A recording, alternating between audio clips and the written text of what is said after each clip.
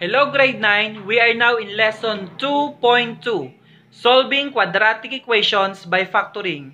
The first part, solving quadratic equations in the form of ax squared plus bx equals 0 or by using monomial factoring. Watch this video for you to learn the lessons. Thank you!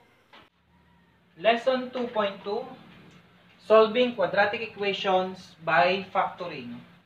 So letter A for factoring, we are solving quadratic equations in the form of ax squared plus bx equals 0.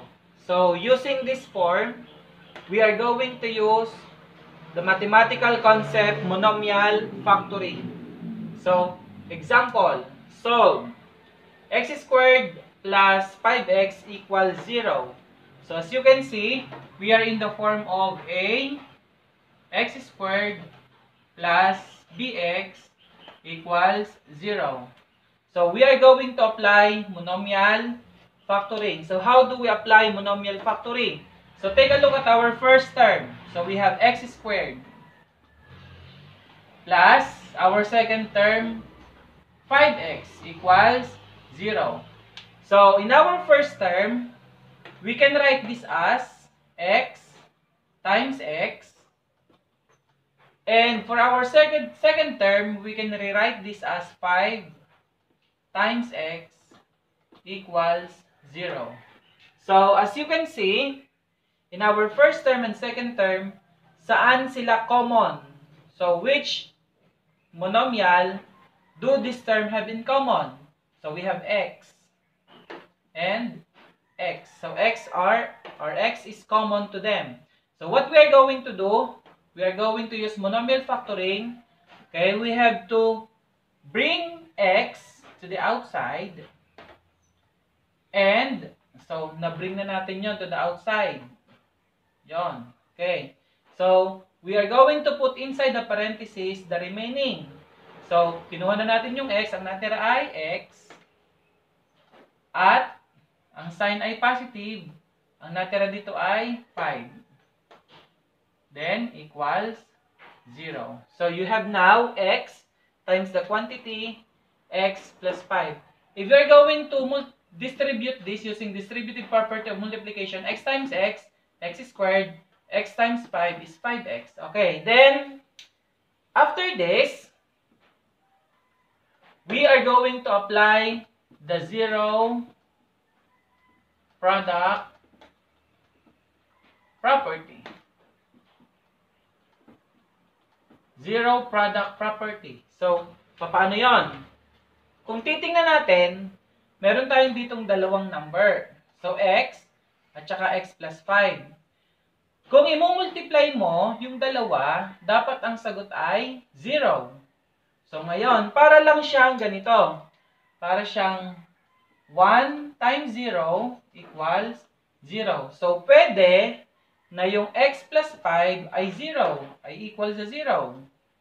Pag minultiply mo siya sa x, ang sagot ay 0. Pwede rin na yung x ay 0. Okay? So, 0 times x plus 5. Pag minultiply mo siya, 0 pa din. So, para maging mas sigurado tayo using zero product property, we are going to equate or to let these two numbers to be equal to 0. So, gagawin natin siyang x equal to 0 at saka x plus 5 is equal to 0. Then, ang product nila ay 0. So, we will have, so from x times x plus 5 equals 0. So, we'll have x equals 0 and x plus 5 equals 0. Then, as you can see, meron na tayong first value of x, which is 0. Then, for the other value of x, so, meron tayong positive 5, kukuhanin natin ang additive inverse para mapapunta dun sa left side. So, positive 5, ang additive inverse niya is negative 5. So, magiging x plus 5 minus 5, additive inverse, equals 0 minus 5. Kung anong ginawa sa kanan, gagawin sa kaliwa. Then, cancel. we're going to cancel.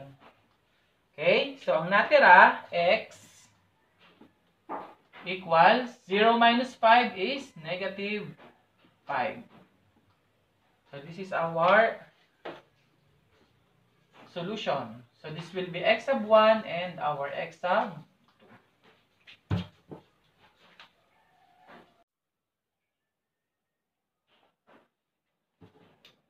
Okay.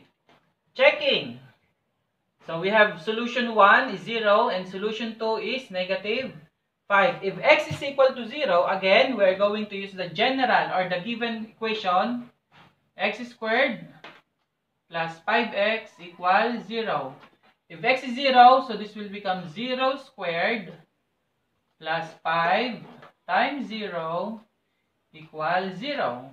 0 squared is 0 plus 5 times 0, 0 equals 0. 0 plus 0 is 0 equals 0. So you have the correct solution.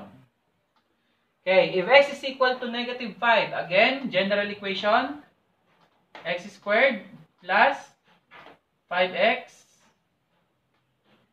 equals 0. So x is negative 5. So negative 5 squared plus 5 times negative 5 equals 0. Negative 5 times negative 5 is positive 25. Then, positive times negative is negative. 5 times 5 is 25 equals 0. 25 minus 25, 0 equals 0. So, therefore, the second solution is also correct. So, therefore, our solution, the solutions are 0 and negative 5.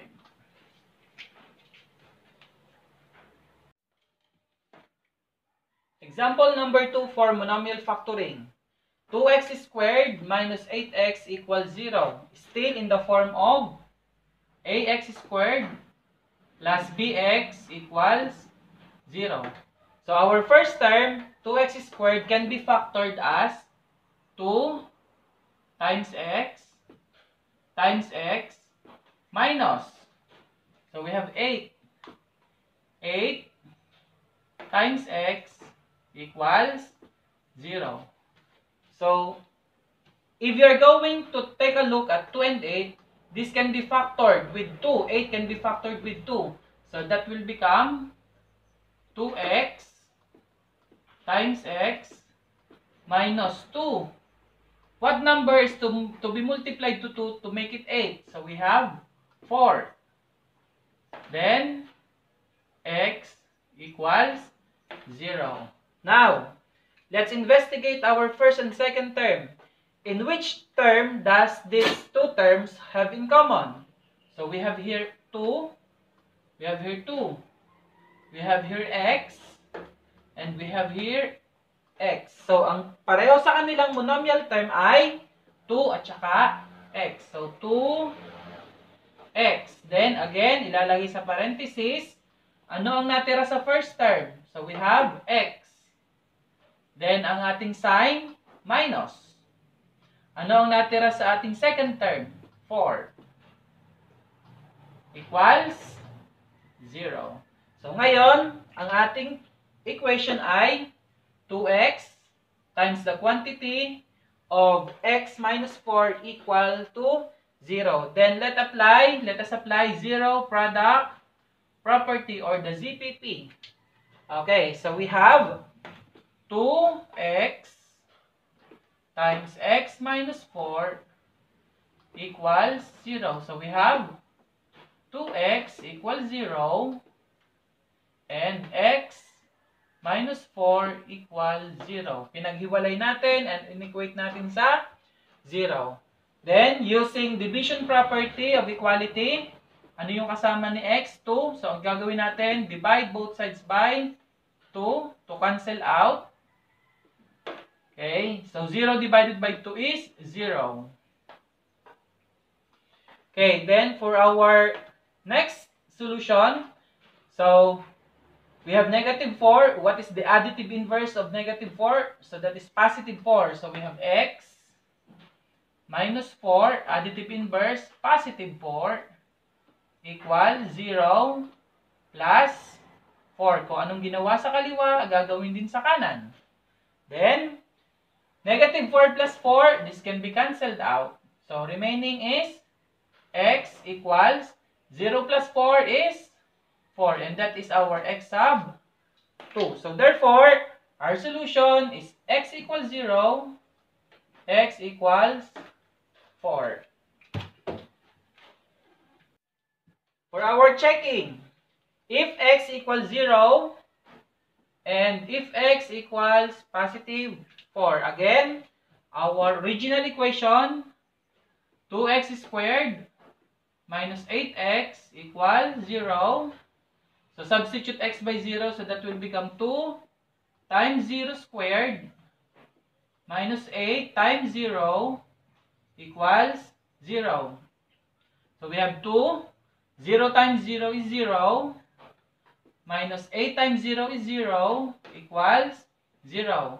2 times 0, 0. Minus 0 equals 0. 0 is equal to 0.